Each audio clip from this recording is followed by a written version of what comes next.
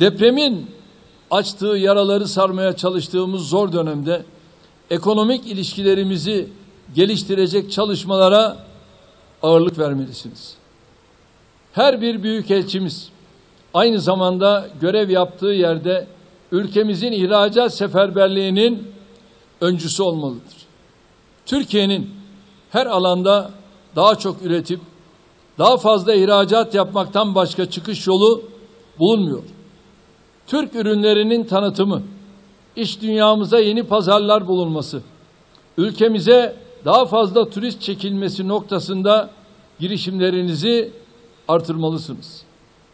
Bizler yurt dışındakilerle birlikte neredeyse 100 milyonluk büyük bir aileyiz. Bugün 7 milyondan fazla kardeşimiz hayatını yurt dışında idame ettiriyor. Şunu lütfen hiçbir zaman unutmayın. Dünyanın neresinde olursa olsun devlet kapısı hacet kapısıdır, umut kapısıdır.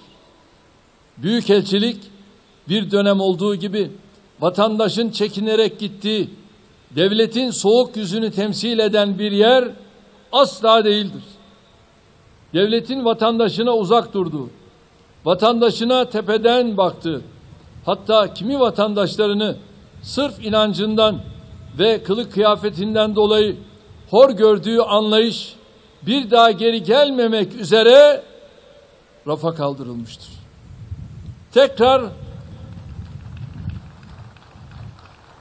Tekrar hortlatılmaya çalışılan bu zihniyete milletimiz 14 ve 28 Mayıs seçimlerinde sandığa yansıttığı iradesiyle bir kez daha dur demiştir. Pek çok açıdan turnusol işlevi gören seçimlerde gurbetçilerimiz yüzlerce kilometre yol giderek, saatlerce sıra bekleyerek bize, demokrasimize ve geleceklerine sahip çıkmıştır.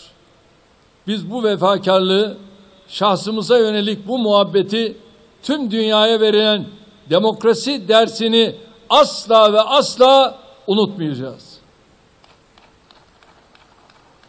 Allah'ın izniyle bu makamlarda olduğumuz müddetçe devletin kapısını milletin kapısı yapmaya devam edeceğiz.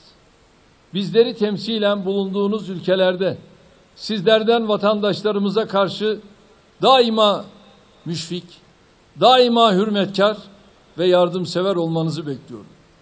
Hangi görüşten, gelir grubundan, kökenden olursa olsun kapınıza gelen her bir kardeşimize Türkiye'nin gücünü, büyüklüğünü ve kerim devlet vasfını hissettirmelisiniz.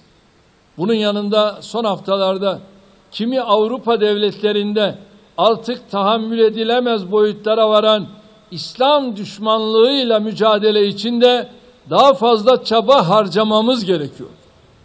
Mukaddes kitabımız Kur'an-ı Kerim'e yönelik saldırıları engellemek, bu nefret suçlarının faillerinin hak ettiği cezayı almasını sağlamak, Türk ve Müslüman olarak hepimizin asli görevidir. Nitekim günden güne pervasızlaşan bu barbarlık karşısında en güçlü ve etkili tepkiyi veren ülkelerden biri olduk. İslam düşmanlığıyla mücadelemizi dost ve kardeş ülkelerin yanı sıra kutsallara yapılan saygısızlığı kabullenmeyen diğer inanç mensuplarıyla işbirliği içinde yürütüyoruz.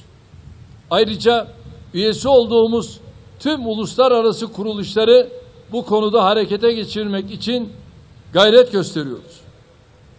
İnşallah bu girişimlerimiz neticesinde makul çoğunluğun iradesi, insanlık düşmanı bir avuç sapkın güruhun provokasyonlarına galip gelecektir.